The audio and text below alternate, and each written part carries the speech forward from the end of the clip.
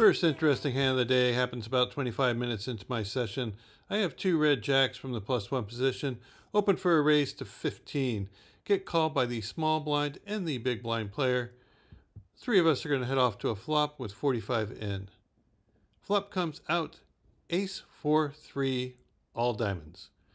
Not a great flop for a pair of jacks, but I do have a flush draw. The question is flush draw any good?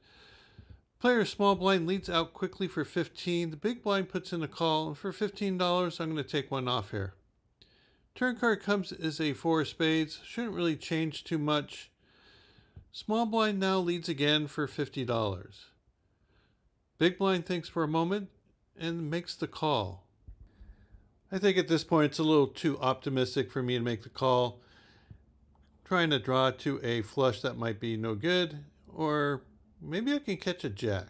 Well, it's the first hand I'm playing, so let's put in a very, very loose call for $50, and we see a 9 of hearts on the river. We basically brick out. Someone definitely has an ace. Maybe someone even has a flush. I'm dead here. First player now bets out for $80. Looks like he still likes his hand. I'm guessing that he has at least an ace. Maybe he has a flush. Next player decides to put in a raise, and he makes it $180. Of course, my hand is shriveled up. It should have been tossed in the muck on the turn, but I toss it now. I keep the camera rolling just to see how this would turn out. I'm thinking that maybe the player in the big blind has a hand like ace 4 or 3-4. He's been playing extremely wild since he's been at the table, and I've seen him jam all in with a straight when there's a 4 flush on the board. So anything's possible. Player at the end of the table, well, he's a little bit more solid. He finally, after a long tank, makes the call just to find out that he's beaten by king deuce of diamonds. All right, so we're not off to a great start. We probably lost more than we should have. Here I decided to open with jack 8 suited from the low jack, get a couple callers, and then it comes around to a player at the other end of the table who's a very solid reg. And he decides to put on the old squeeze. This time he makes it to $115. I would say this player is one of the strongest players in the room, and he's definitely tough competition. But I have noticed that he's been utilizing the squeeze probably at a higher rate than one would consider normal. And he's been getting away with it. No one has been fighting back, and therefore, why would he stop? I mean, if it works, don't fix it, right? So, knowing all this, I'm thinking he's probably doing this a little bit lighter than he would normally do it in a tougher game. And therefore, I decided to float and put in the call. Now, this is not something I would recommend people to do, but in this particular spot, in this particular day, I think this will work.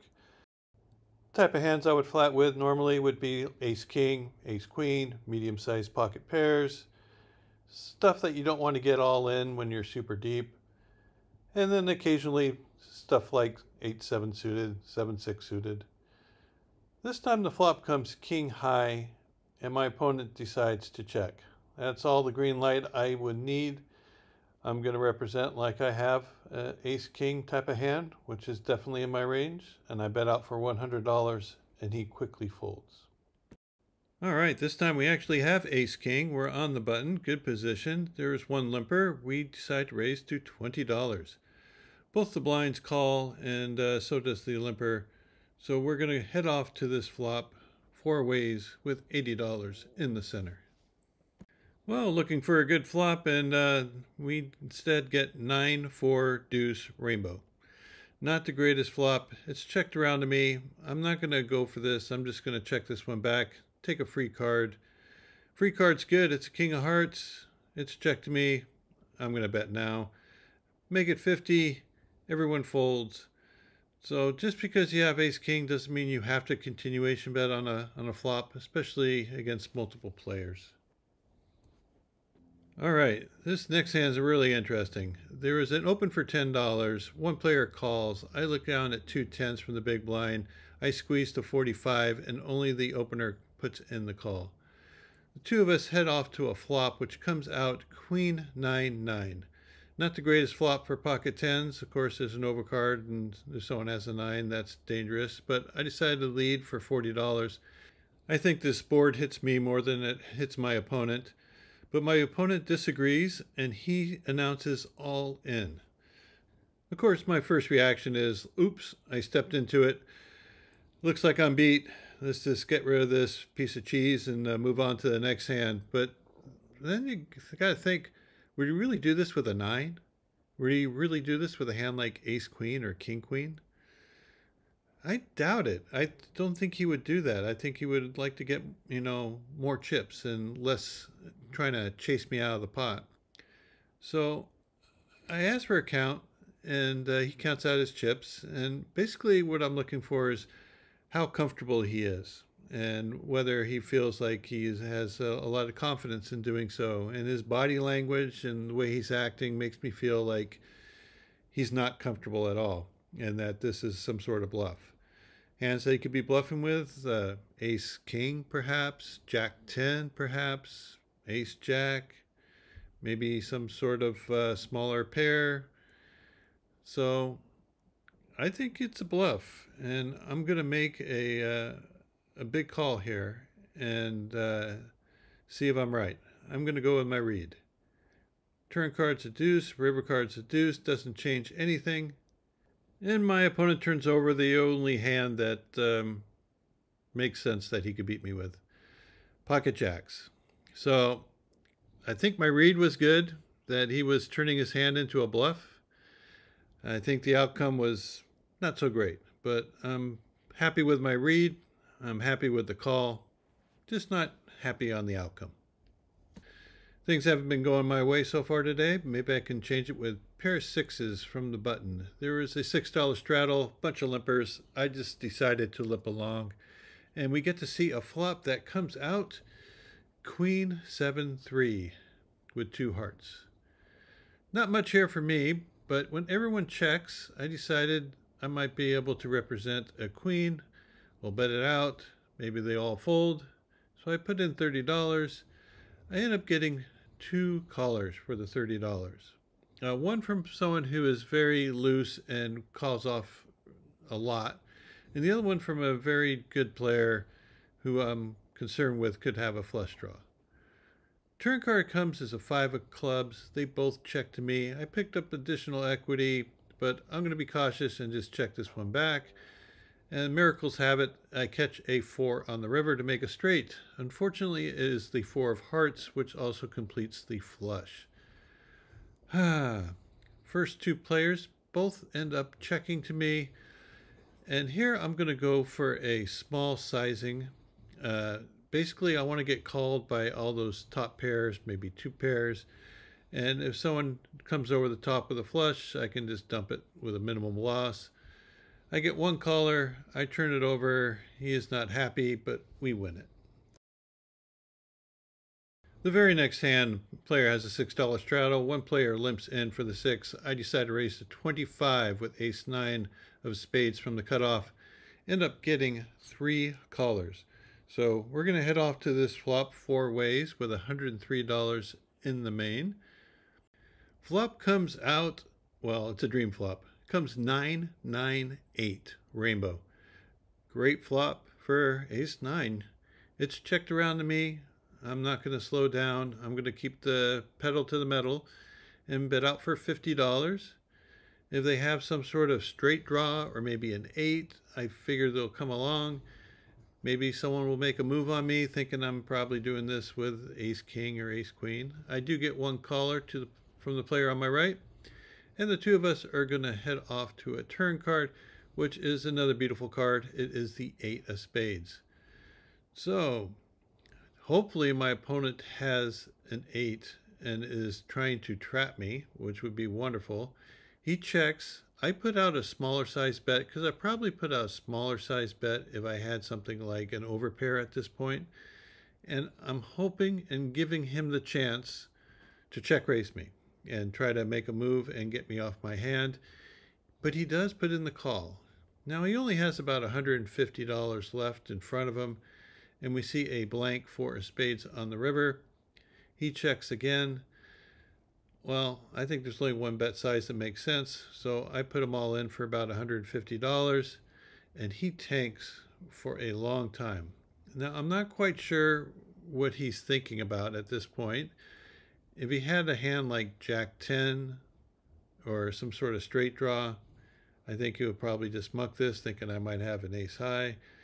And if he had an 8, he wouldn't think about it at all. So what could he have? I'm not really sure.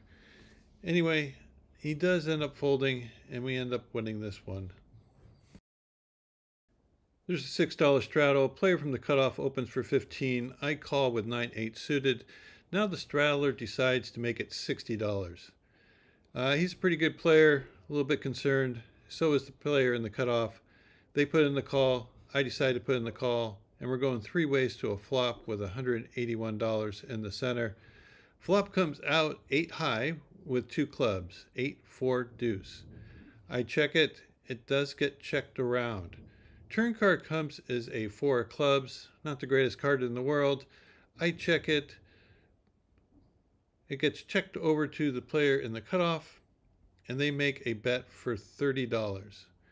Seems like it's like a probing size bet. Not really sure what this means, but I'm concerned that the player behind me has a flush draw, so I'm going to put in a raise. Trying to protect my top pair. It may look like I have a flush, and maybe I can get a better hand to fold.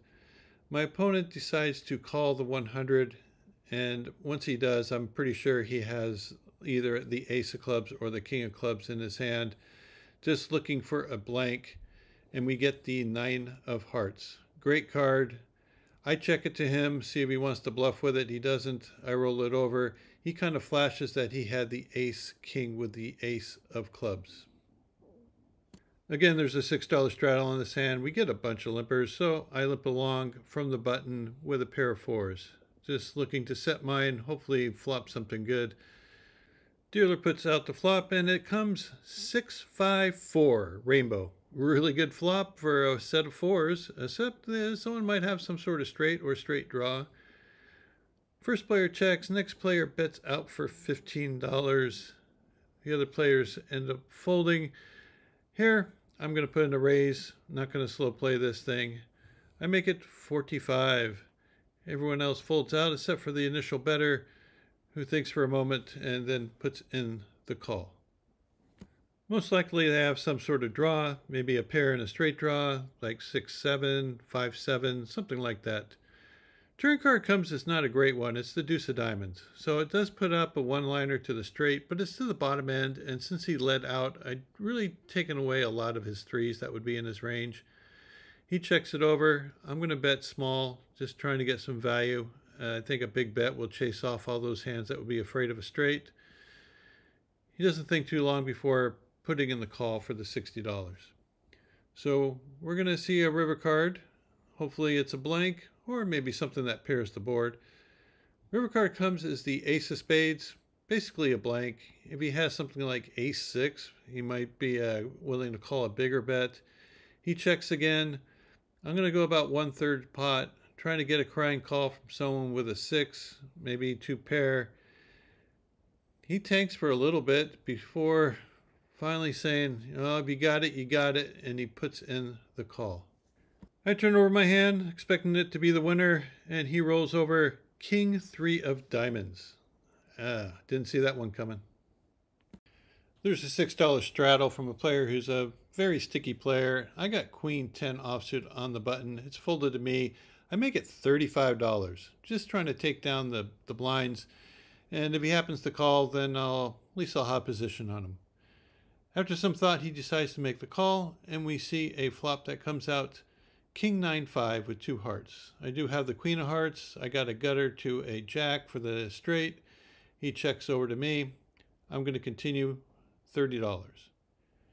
He doesn't think too long before making the call. So it looks like he has a little bit of something.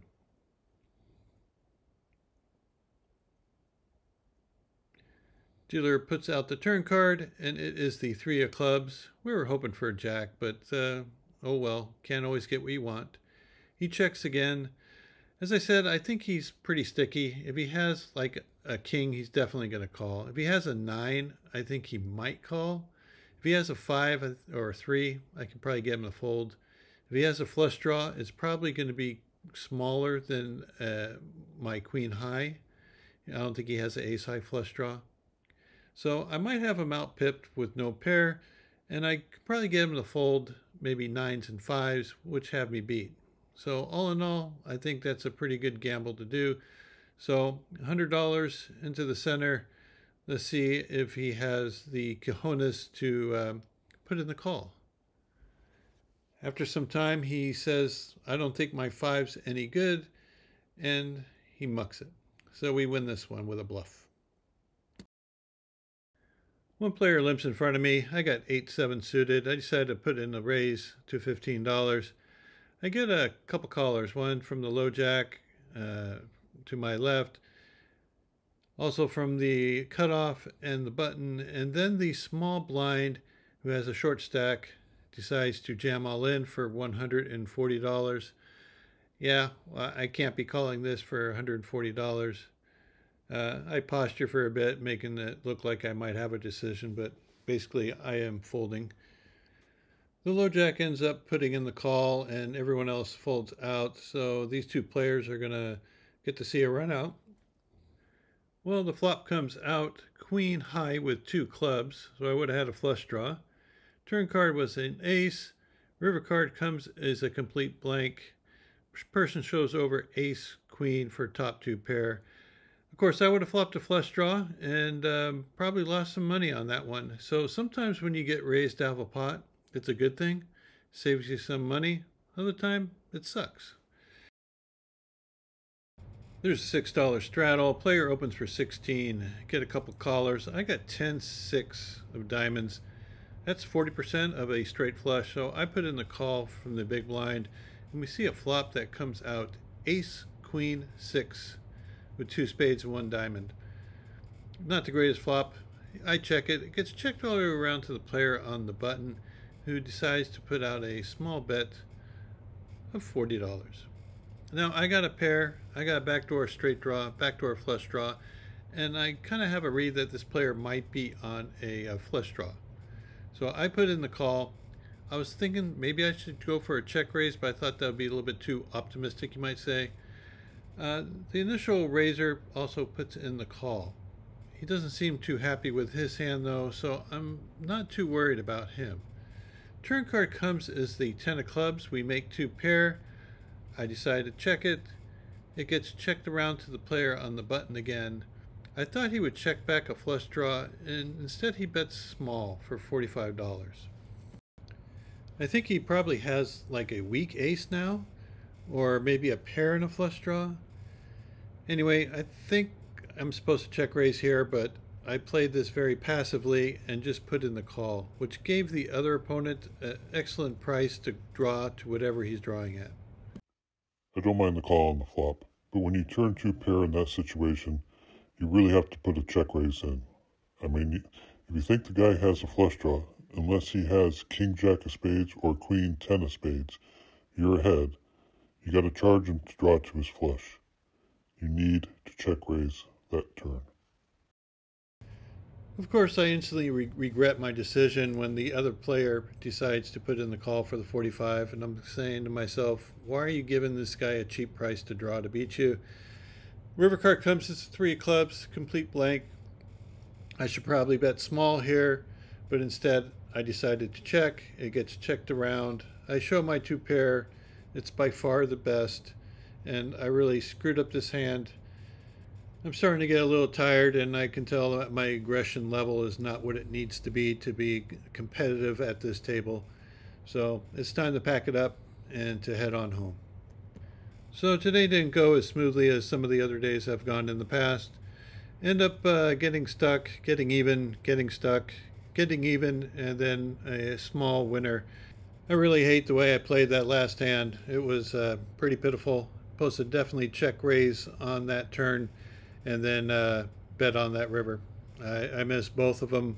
Cost me a lot of value, and would have had a nicer win if I would have done so. Anyway, I appreciate you guys watching, and thanks for all your support. And just a reminder that I am going to be heading to Austin, Texas. I'm hoping to find some space on a live stream, but if not, I'll just be out there grinding and hopefully get to meet some of those people from the Texas area and have a good time. Well, until next time, good luck at the tables, and we'll see you back here soon.